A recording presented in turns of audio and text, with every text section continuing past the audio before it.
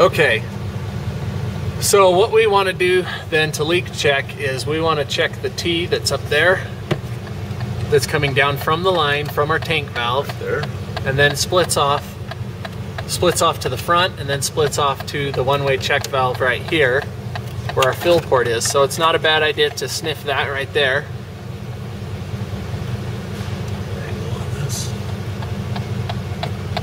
So, well, you don't have to go that high on that one because it's behind the check valve. So check this check valve there.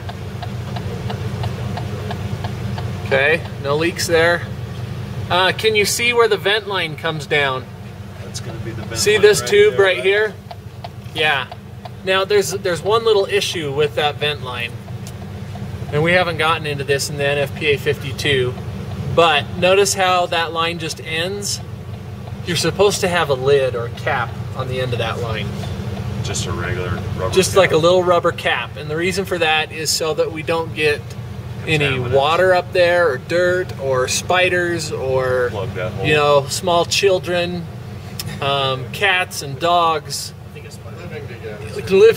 anything that might climb up in there and cause a problem. Now, if that pressure relief device does rupture and it does vent the pressure out through that line, it's going to blow anything that's in there out, and so we're not necessarily worried about, you know, blocking the discharge of gas. What we're worried about is moisture in particular, and other things getting all the way up against the PRD and damaging the PRD. So anyway, we probably need to find a cap for that.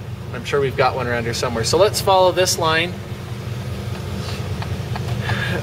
paying special attention to any valves or anything that might be there. You can see it goes over along the top of the frame, over the wheel.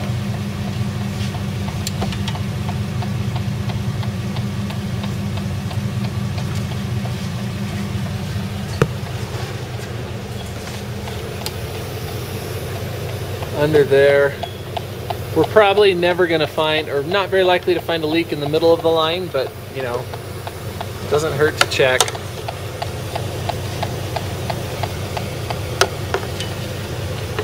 And this is eventually going to go all the way up to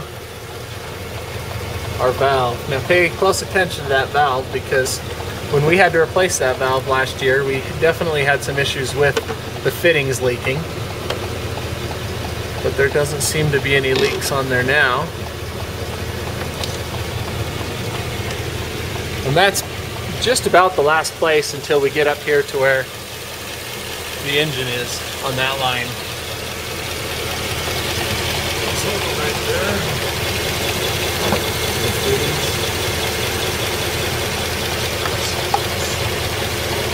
It seems all good, doesn't it? I think probably what we ought to do is shut the engine off and then maybe check again with the spray, just to be thorough.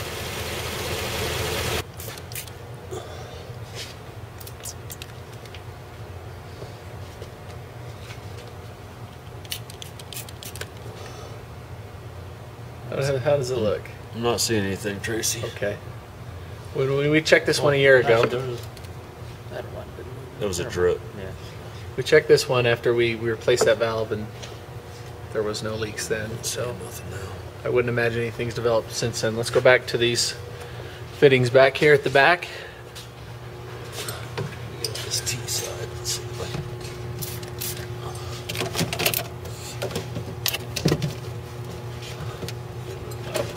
With me.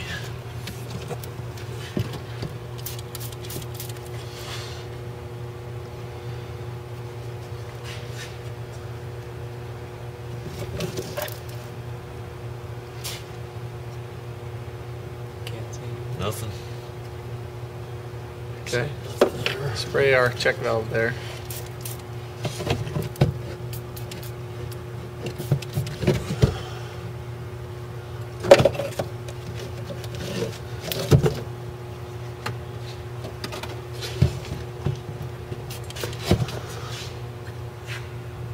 Nothing.